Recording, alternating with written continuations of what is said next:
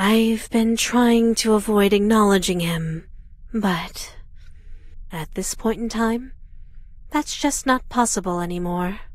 The man in the trench coat, the investigative journalist, he finally made his move.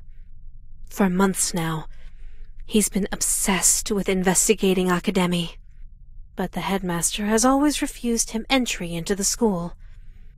Up until now, that was enough to stop him.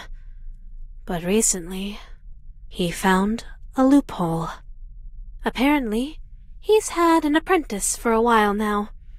She's a junior detective, and a former student of Akademi.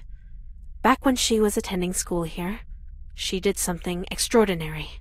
She solved a high-profile murder mystery that the police were struggling with. That accomplishment turned her into a national celebrity almost overnight. There was nothing more for her to gain from remaining enrolled in Akademi, so she left without graduating, and quickly began a career as a junior detective. And now, 1 year later, she's back.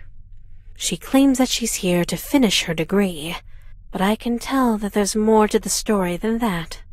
Her mentor, that journalist, is firmly determined to investigate Akademi. Clearly, he must have asked his apprentice to return here to be his eyes and ears. The two of them have been interviewing students, and they've learned something. Things tend to happen to girls who have a crush on a certain boy at school. My senpai.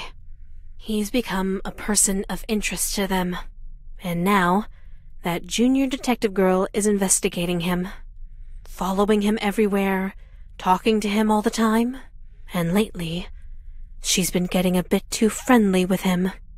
It's enough to make my blood boil. But as much as I would love to sink a knife into her heart, a violent approach might be a bad decision this time around. She's convinced a bunch of students to patrol the hallways with cameras. Right now, the slightest mistake could cost me everything.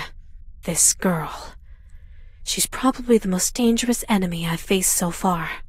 But if I could somehow manage to befriend her and put her in debt to me, she could be a powerful ally.